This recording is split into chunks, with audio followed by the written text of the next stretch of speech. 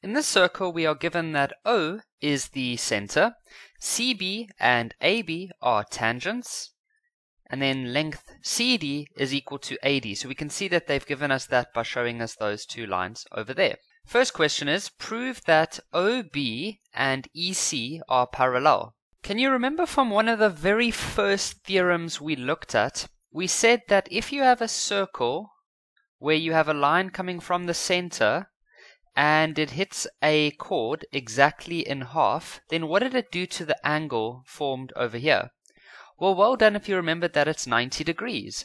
So for example, we could say here that angle D1 is 90 degrees because we have a line coming from the center and it's hitting that chord AC exactly in half. How do we know it's in half? Well, they've showed us that CD is equal to AD. And so the reason for that is the line from the center to the midpoint of the chord. Then if we look at angle C2, well, what letters are forming that angle? So to see what letters are forming that angle, you start off at C and you work your way backwards along two lines and you see where you end up. Always go to the edge of the circle. Well, have a look at that. It's letters EA that come together at C. Now EA is a diameter. Why? Because it goes through the center. And so that means that angle C2 is 90 degrees.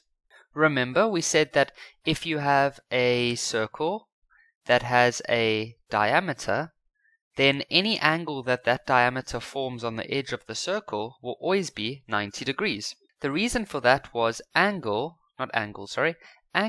in a semicircle. If that doesn't make sense, then you just need to watch the video on angle on a semicircle. And so if you look at angle C2 and angle D1, they're both 90 degrees, and so they add up to 180. And so therefore we can say that side OB is parallel to EC. Why? Because that's co-interior angles. We know that co-interior angles, they're not the same. Well, they can be, but the main reason is that co-interior angles, they always add up to 180 degrees. But now, because we are doing this in reverse, normally they would tell us that the two lines are parallel, and then what we would say is that this angle and this angle should add up to 180 degrees because of co-interior. However, in this example, we have proved, well, we showed that the angles add up to 180 degrees first, and then because of that we say that the lines are parallel. So we have to add the word converse over there. So it's converse co-interior angles. You could, if you wanted to, you could have worked out D2 as 90 degrees, and then you would have had D2 being the same as C2, and then you could say that the lines are parallel because of corresponding angles. So just remember, whenever we're dealing with parallel lines, you always got to look out for either the F, the U, or the N. So the F was called corresponding, where those two angles are equal. The U is when they add up to 180, and then the N is called alternating, and that's when the angles are like that in the corner. And so in this example, we used corresponding. So not corresponding, co-interior. So because they added up to 180, we can say that those two lines are parallel. The next question says that if B1 is x, so we can just put a little x over there, find E, which is over here, in terms of x. So in this triangle over here, we know that angle D3 is 90 degrees.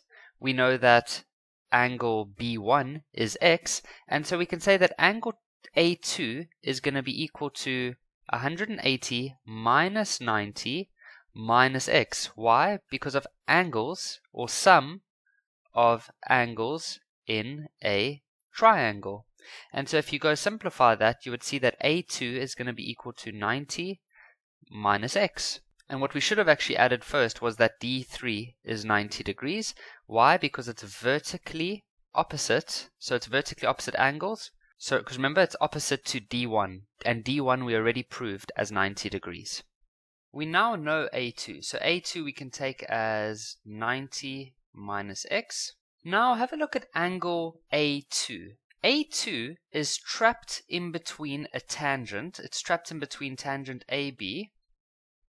And it's trapped in between chord AC. Does that ring a bell at all? when you have a tangent and a chord connecting and there is an angle trapped in between?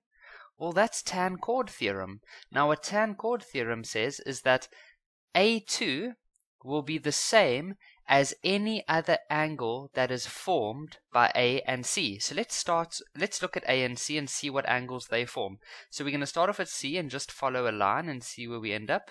And let's follow a line from A and see where we end up. And so A and C comes together at E. So that means that angle E is going to be the same as angle A2 because of the tan chord theorem. If you are battling to understand the tan chord theorem, then just go watch the video on the tan chord theorem. And so angle E will also be equal to 90 minus x.